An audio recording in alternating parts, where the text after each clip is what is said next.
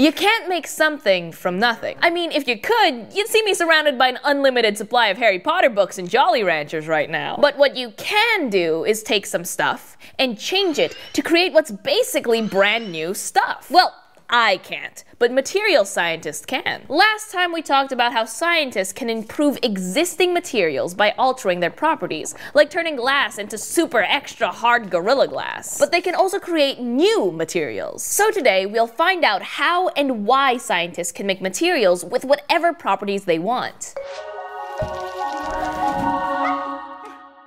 But first, let's do some review. We all remember what a material is, right?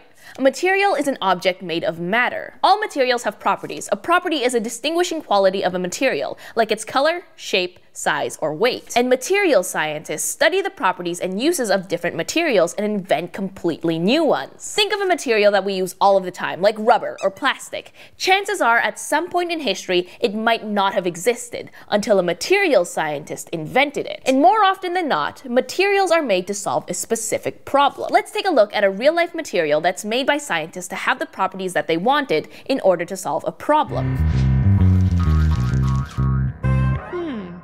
This is a diamond. Sparkly. These are also diamonds. In fact, in a lot of ways, these diamonds seem to be pretty similar. They're both materials, or objects made of matter, but one of these materials was made naturally, deep inside of the earth. The other was made in a lab. That's right, we can grow diamonds in a lab. Well, maybe not you and me, but materials scientists can, and do, make them. Natural diamonds are formed deep in the earth, far below the surface. This part of the earth is super hot. There's also a ton of pressure there, with the weight of all of that rock above pressing down. This combination of high temperature and high pressure pushes atoms of the element carbon together to form diamond crystals. Their hardness and sparkliness are two of the main properties of diamonds that make them different from other forms of carbon, like graphite or coal. So when people want diamonds, do they just drill down into our planet and start picking up their favorites? No.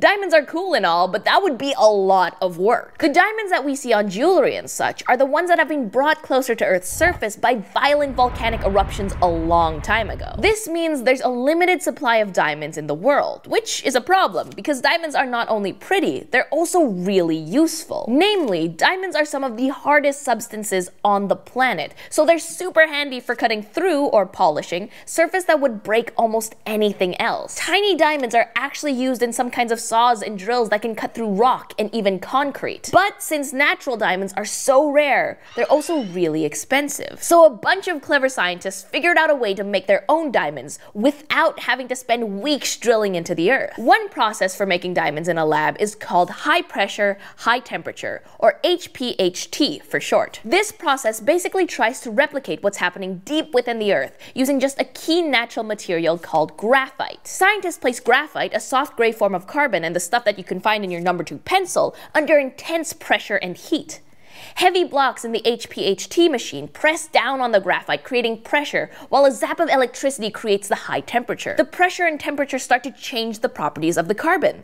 And boom, in just a few days, a hard, sparkly diamond is created. Of course, jewelers would need to cut it to get that classic diamond look, but even in its raw form, you can still see that it's clearer and much harder than the original graphite. That's how one material, lab-grown diamonds, went from a form of material with completely different properties to a form with the properties we wanted. Humans can make materials using basic natural elements like graphite when they really need to solve a specific problem. There are also tons of other examples out there of materials that people have created, like rubber, or plastic, or nylon. None of those things existed until some intrepid scientists started thinking and fiddling. Who knows what brand new material we'll cook up next? I know lab-grown diamonds are hard to outshine, but I think we're up to the challenge.